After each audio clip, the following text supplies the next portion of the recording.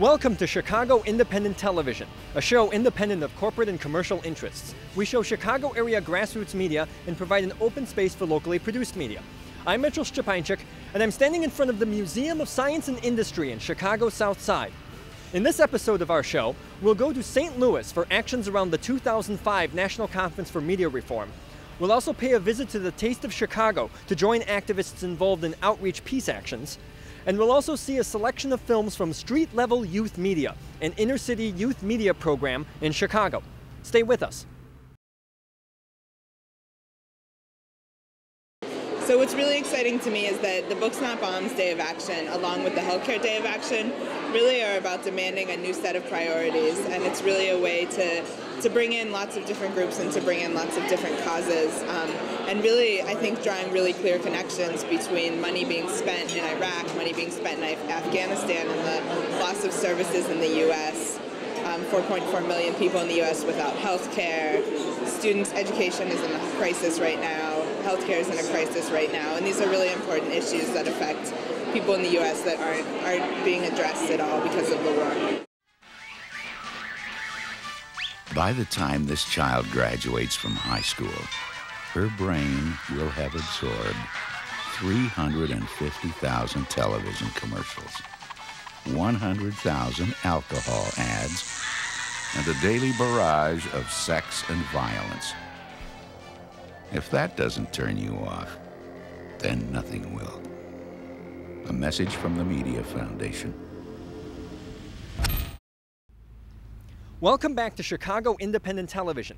Thousands of media activists of all stripes, including many Chicagoans, gathered in St. Louis for the 2005 National Conference for Media Reform to discuss assorted media issues and what to do about them.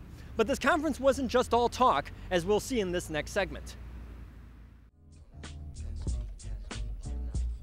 For a weekend in mid-May 2005, the Millennium Hotel in St. Louis, Missouri played host to the 2005 National Conference for Media Reform, a gathering of more than 2,500 activists, journalists, educators, officials, and concerned citizens discussing the problem of the media in the United States and what to do about it.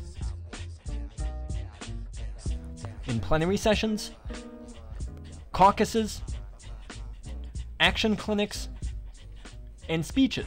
Those who doubted the future of freedom behind the Iron Curtain, let them come to Berlin. Tonight we say to any who doubt the future of free media in America, let them come to St. Louis.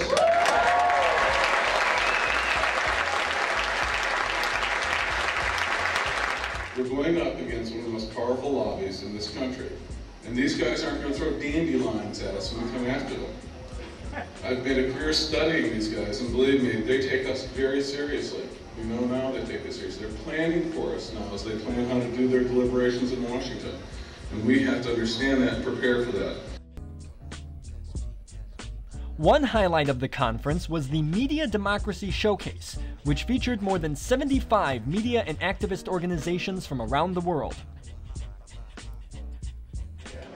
We've got to open it up. Media is not mainstream. It's an extreme corporate media, and we have to challenge that and take it back.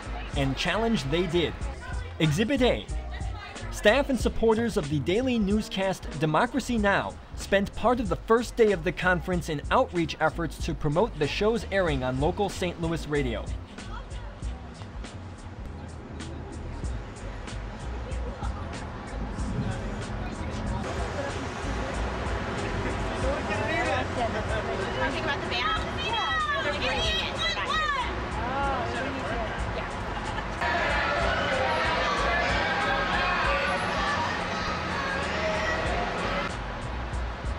Exhibit B.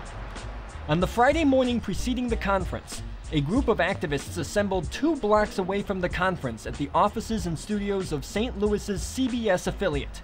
Their mission? To view the station's public files, the record of correspondence the station keeps with the public. There's a key. Well, I can't move it out of its area. I can't move it out of the area. You know, we can try to get how many there. Oh, that would really be tight. So.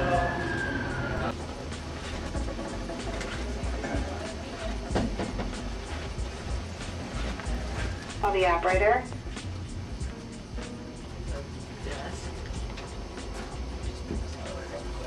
Alright. This is our public file, okay? Okay. We'll kind of try to get some room here for you.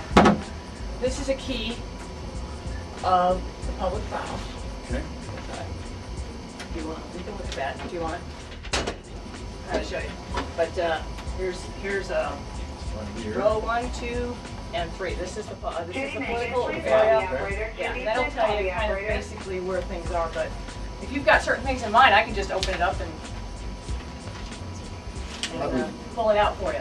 So if there's a, you know, if you have a file for as well on any kind of public complaints, you know, any email or mail or I have drawers of email.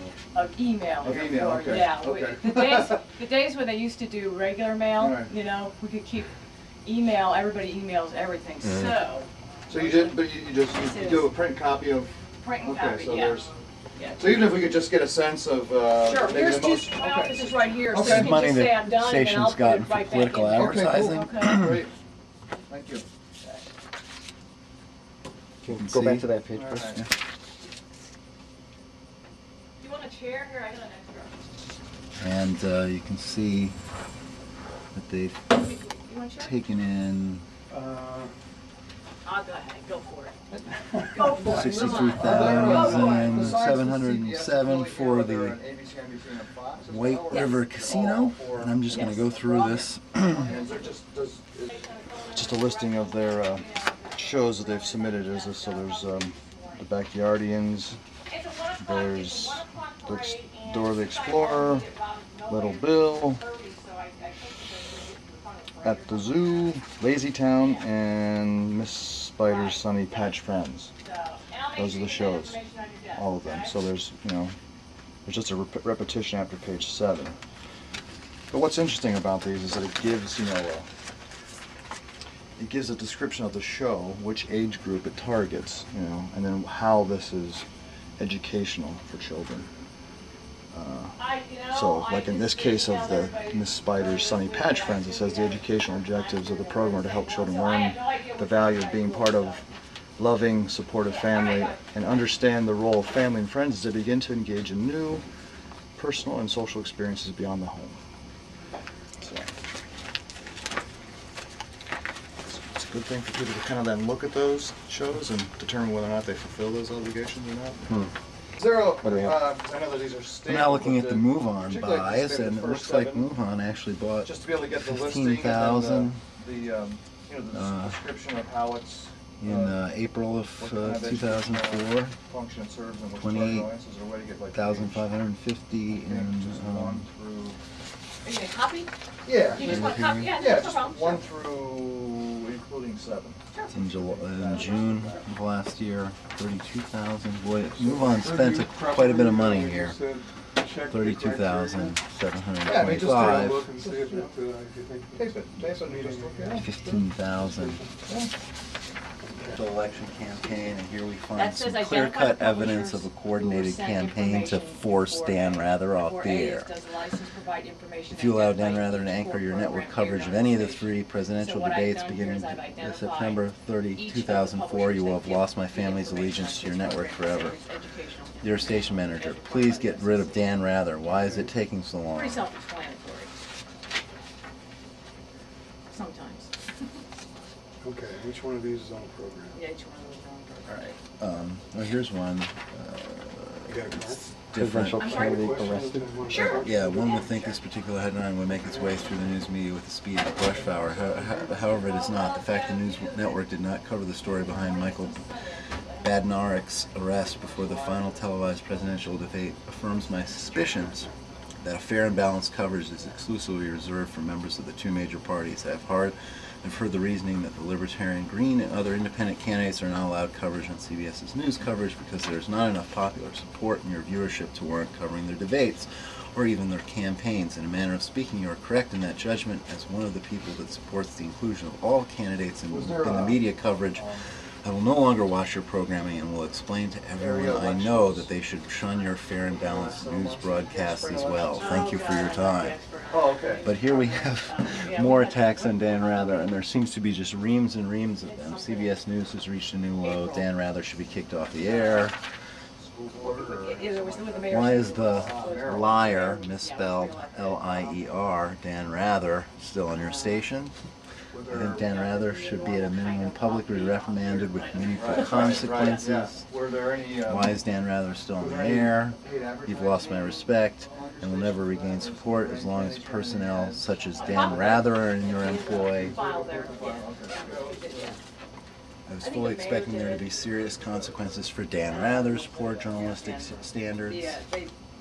Find anyone but the biased Dan Rather to anchor debates. What are you going to do to remove Dan Rather? It's just, it's clearly part of a coordinated campaign.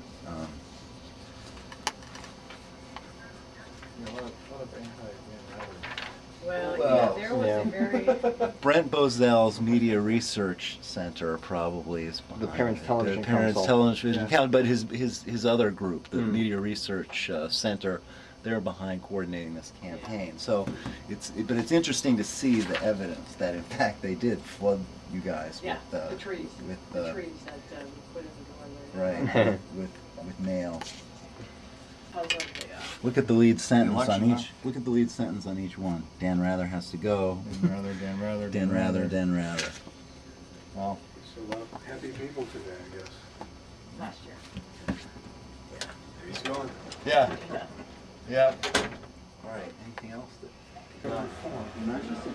Go good. We're just looking at the public file. All right, good. Reams and reams of email urging the station to get Dan Rather off the air. It just shows how far. It just shows we have ways to go. That's really interesting. I mean, just go look at it. Yeah.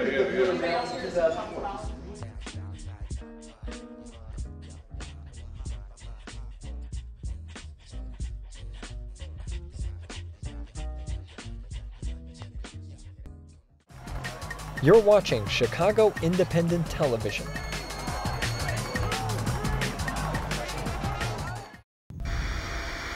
Our economy is in trouble. Our education system is failing. Our cities have become war zones. And our planet is in distress. But instead of reaching out for solutions, we reach for another potato chip and zap another channel.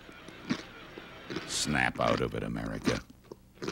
A message from the Media Foundation.